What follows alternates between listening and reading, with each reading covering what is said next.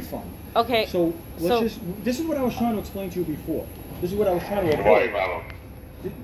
Let her, give her your, this plane we're not going to get. I'm really trying to have patience with you, sir. All right, but this plane you're not we already had a conversation. conversation. Yes, I know. We tried to. You know my stance on this, so for you to rah come at me trying to explain everything, she'll refund you your ticket and everything. You to try to act like I'm being disruptive because someone has a moral standing that they do not believe in constitutional rights. Delta policy, LaGuardia policy is not my business. Yeah. It's not the federal government's business. I will be seeking attorneys to sue Delta as well as LaGuardia because it was not just Delta, it was also LaGuardia. I was having private conversations, minding my business in a very calm state. Very calm state. Yeah, we'll just move up so you guys can pull back. You're talking to a police officer. You're not talking to a fucking ruffian in the streets. Okay? So when we have this conversation, you're not telling me anything that I don't know.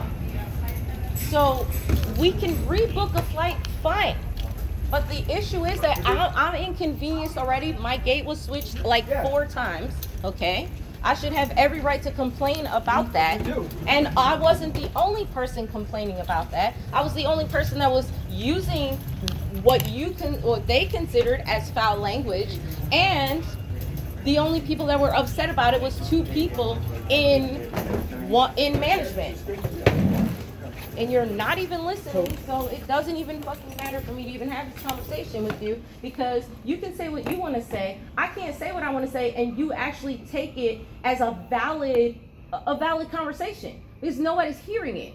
You don't care about constitutional rights. You worry about Port Authority policy, whatever Delta's telling you, and I want to go where I'm going too.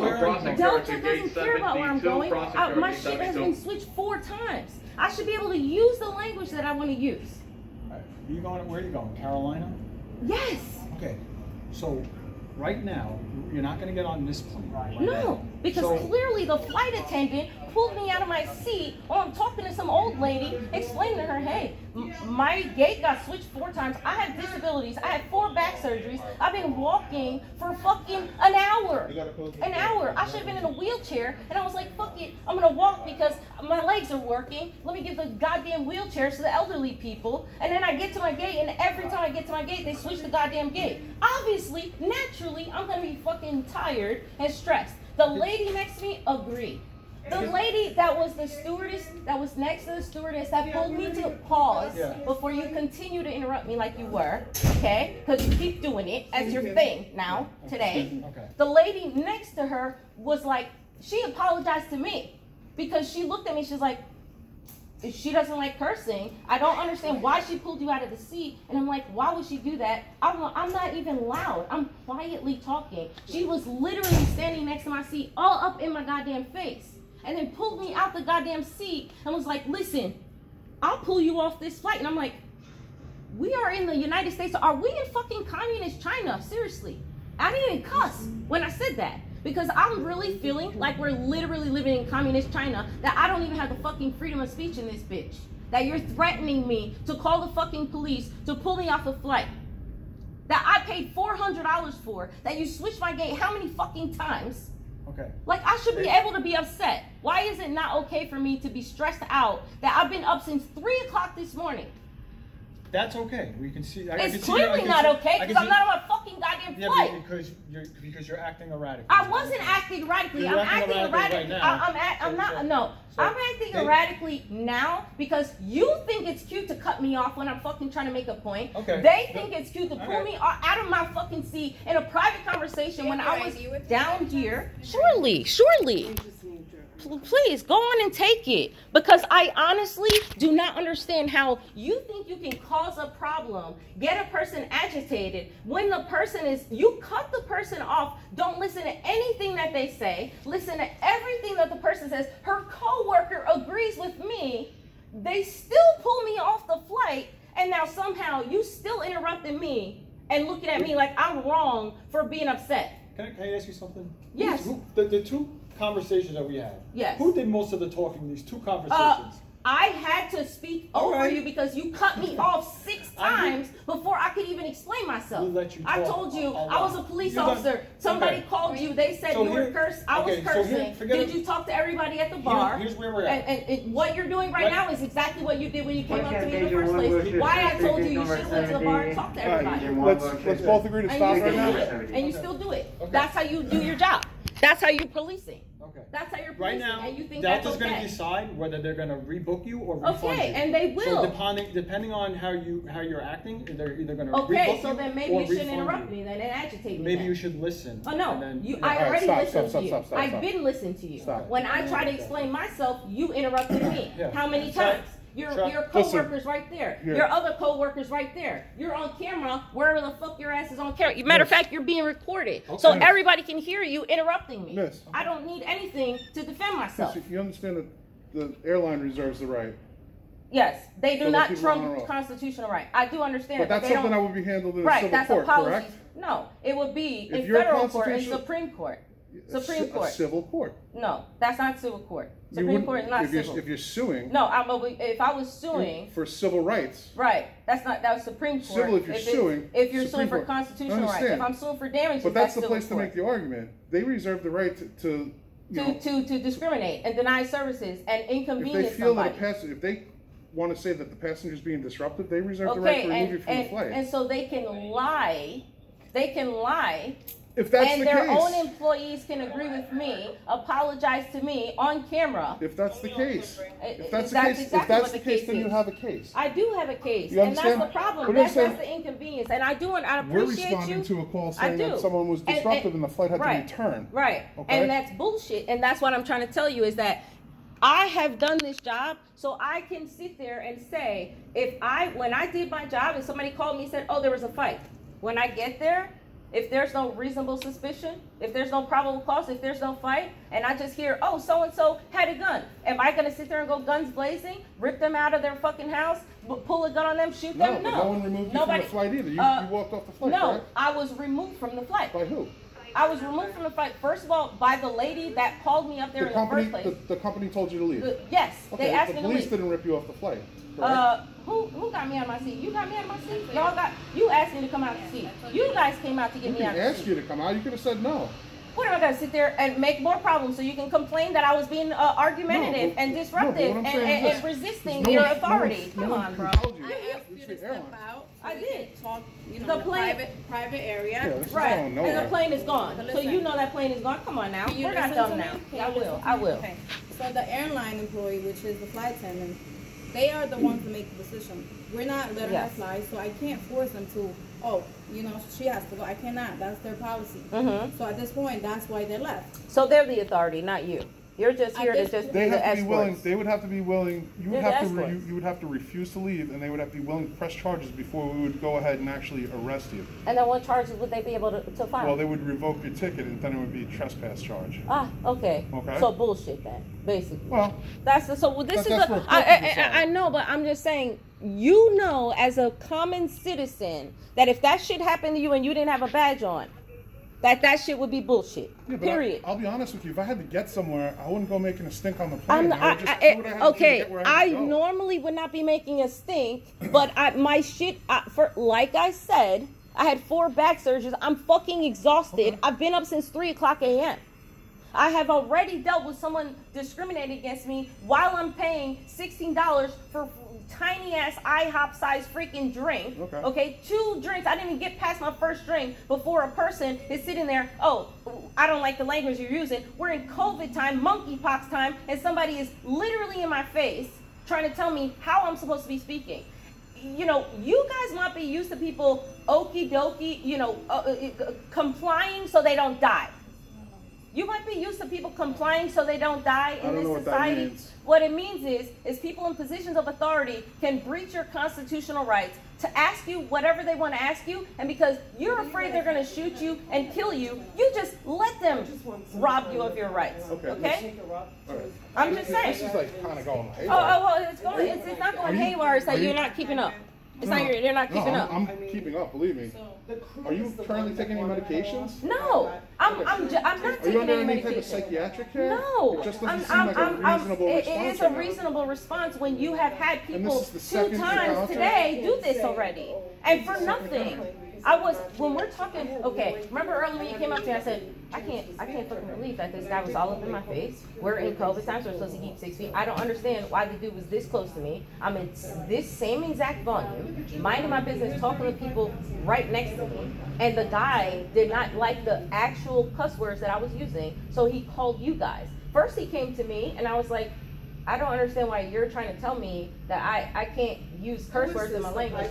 It was the guy at the, what was it, Costco, something, the manager at Costco. And so when they came, I said, what is your due diligence? If they said whatever they accused me of, go ask the bartenders, go ask the people that were going to serve me. I didn't even have the chance to get food. I ordered one drink, and I was like, I didn't even have a chance to get food. So ask the people around the bar, ask the people behind the bar, and what did they say? Both of them came back and said nobody had any problems with anything. Yeah, start doing. I'm gonna go up.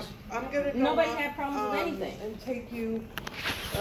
Roll secure for boarding, gate 72. Roll secure 72 for boarding. I just want to get on my flight and get where I need to go, and this is unnecessary, so I should be able to be upset. The people are thanking me to be sky mileage people, and then 2 seconds later, somebody's dragging me off a flight. Well, it wasn't me because No, it wasn't obviously you. I haven't didn't say at all. spoken No. It's just It's that, not directed at you. It's that I'm frustrated And about actually, the entire situation. The company that they work for is Endeavor Air, which is affiliated with Delta Airlines. So it's a whole different subsidize of them. But I have to go by what they said. Yeah. I had to call my corporate security. I had to tell them what the flight attendant said because I wasn't here. Right. So you and I can go over to the gate area. I'll see what we have. I'll speak to you, and if everything is cool, I'll try and book you for another flight if it's available. Honestly, I will not speak to anyone because I have places to be. I have deadlines that I have to be at, and this is an inconvenience to me. It's not like I'm making problems because I'm just making problems, but at what point do you stand up for yourself, aside from you just sitting there letting some random lady be pissed that you use curse words and she doesn't like it? I mean, the only seriously. thing is, they have every right because they're going to be 35,000 feet in the air. Okay. And they want just everyone to be quiet. Just mind we were business. quiet. Just sit there. Literally, we were quiet. This Were was you the with lady. someone else on board? Yes, there was a lady right next to me. Well, she was a Are you stranger two- to me. oh, you Yeah, were- you're we by were yourself. just sitting there talking. She showed me pictures of her boyfriend, like the guy she liked. We're minding our business. The lady is like this by the chair in our conversation. And I'm looking. Yes, the one who called you. So that's why I have it. The lady was like, why would she do that? I don't understand. A lady in front of me said, I'm going to pray for you because I can't believe this is happening to you. If a stranger approaches you, okay, so at that point, I'm like, I know that I'm not going crazy here. This shit is not right, and then I just want to get away from this. But I just need you to know that if we do put you on another flight, this cannot happen. I'm not going to speak to anyone because apparently, if anybody overhears something that they don't like, Delta is okay with allowing them to, no matter how much they pay, no matter what their club that they're in, they feel that it is fully acceptable to remove them from the flight based off the morals of the flight attendant. And that is not ethical in itself. It's not constitutional. Well, I'm not saying moral or ethical. It's just that you need to be quiet on the airplane until you land. Okay, when you say we're quiet, we were quiet. The only reason we were, it was like, oh, look, he's cute. Oh, and the lady, the reason why she said was because the lady, I said, what time did you get here? And she's like, my gate got switched like 2 or 3 times, and I was like, I've been here. I got here 3 hours earlier. My gate was switched 4 fucking times, Right, that's what I said. And being a person with 4 back surgeries, there was no wheelchairs, there was no little guys to pay to drive me. So I'm sweating my ass off. I'm exhausted. And the lady's like, I said, and it wasn't even that I was selfish about myself. I was thinking, what about those girls that push the wheelchairs for 8 hours a day? What about the people that are elderly? Like, I'm thinking about other people, and I'm sitting here thinking about other people. Nobody cares about that. They're just worried about what's coming out of my mouth, cuss-wise, in the volume and tone level is down here. I But hate to they're cut you off, but there's so another busy. airplane coming in here and they need the jet bridge. So I think I got it from That's here. the part. Do you need any further at that gate job or Well, they're doing their. Let me see. I think I wrote it down. I would appreciate it Let because her I do have rebook place you. to go. It's just it's crazy that we're Response, living in Charlie. this world right now. Charlie, I know, but this is what I was trying to, we were trying to I'm explain to you If not, I can before. get It's it up okay. there. She'll help you I out. really am. I'm just having a hard I time can look on digesting that this is the reality that we're living in. So that's probably where the frustration is coming from, because when we're talking about tone, volume, you were down here. And I didn't even come to you guys with that. I was actually surprised that you were coming up to me, because I couldn't even believe that he was all up in my neck Do station. you guys have an update? Okay? Do you need any additional? I'm just like, I'm exhausted, and I feel disrespected. I feel like this was a waste of money. I should have just rented a car. Like, this is crazy to me. Yes, thank you, Lynette. I appreciate it. Yeah. Roger, anyone, thanks. Water, you're supposed to call my copy. Could you go again with that number and say, oh, please? Thank you, guys. All right, thank you. Thanks. Yep. You stand by and make sure everything's good. And Oh. when you get the phone here. Okay, I want to go with you. What's your first name? Brianna. I'm Camille. Nice to meet you, Camille. This is going to be quiet and painless, and I hear where you're coming from. And I don't know why. The flight attendant in the front. You know, I get frustrated because I don't cry. Like, that's not my thing. But with Everything I already went through, physically and then publicly, it's too much. I know. And I don't. It's unnecessary. It really is unnecessary. listen. And when your own one flight attendant says one thing, and Let the me other just see one if that's there's right a next to flight her there. knows that I wasn't being disgruntled Let's or go over anything, here. then obviously, if somebody apologized to you, and she's right on the camera saying, because I was like, I was a little shocked that she put me out. So I'm like, what the heck? Thank you. Let me look and see what I got. I agree. And you know, I asked her, I'm like, what the heck? And she's like, I'm so sorry. Because I'm like, so because she has a problem? I really don't think she should come up the aircraft. Right. She like, apologized. really, I was quiet. She's not doing anything because I Right. went down and I said, I didn't even know if it was a female, male, and I said, what's going on? Did somebody threaten you? Did somebody hit you? Right. Because when we had the pandemic with this, Right. oh my God, I had to go down to I mean, so many planes. When we have 6 feet, okay? And imagine when one of their managers are right on my neck and I have an autoimmune, issue. I'm like, what are you doing in my neck like that? So I'm already now panicked. And then even still, I'm able to collect myself, get on the plane, be cordial, meet a stranger. I'm an introvert. I don't even talk to people like that. I do apologize for whatever occurred. I don't know what happened, but I'm going to try and help you and see if I can get you a flight. I have to get where I need to go. Okay. Like, there is no, I'm on literally a time constraint. There's no, I don't have days to spare. And I know I could have just shut up. My mom tells me all the time, just, comply or die, just let them say whatever. But that's the reason why it's this messed up. In my opinion, I'm 1985. But in my opinion, if I comply and I can die anyway, why would I comply and let you just rob me of my rights? But that's the way I am. Why would I let you do that? Why would I let you do that? And then on top of that, rob me on my rights, and you embarrass me in front of a whole entire plane of strangers. And then on top of that, you inconvenience me. It's not like I'm not paying top dollar for this flight. Okay? Then on top of that, now I have to sit there and what? Kiss your ass. Okay? No. Absolutely not. I can't do it. Listen, all of the brown in me will not allow it. It will not. And I try my best. But there's no way that I'm going to have somebody. And then this lady, while I'm walking out the plane, she's like, you know what? For one time in your life, you should just think about someone else other than yourself. That's what she said to me when I was leaving the plane. Just some random lady sitting in the chair. I said, listen, lady, you don't even know what's going on. You don't even know what's going on. And I was like, I hope this happens to you. I hope it happens to you so that you understand what I'm going through. Okay, let me just look and see what I have.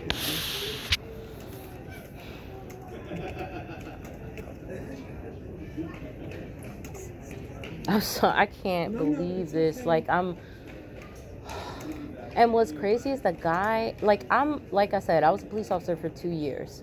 Right. Some people, they don't listen to you. They just sit there and let you talk and wait for you to give them an opportunity to cut you off or an opportunity for them to reply to whatever you're saying. And they may not have listened to anything that you're saying. Give me a minute because I have to take you off and I have to resend the numbers on the flight. Okay. So just give me 2 seconds. Okay. That's more important. I'm so glad that... Tower. I'm so fucking glad that I didn't go join Delta Club, somebody's Sky Club. I'm so glad I didn't spend that money. I'm so glad that I got the cheapest ticket that there was. I had to remove a customer. I'm resending the numbers for that GSP flight. Copy? Okay, thank you. Let me do that. That's more important. I'm so glad that I didn't join Delta anybody's club because I debated it. I'm so glad that I got the cheapest ticket possible and didn't try to upgrade anything, because if you thought that you're loud or whatever, if I would have paid the money that I would have had to pay after I joined the club and upgraded my seats and they treated me like that, I would have been irate. Okay? Irate. I would have been a Karen. I would have totally been a Karen. You could have called me Karen and I would have responded that, like, if that was my name, the way that I've been dealt with today.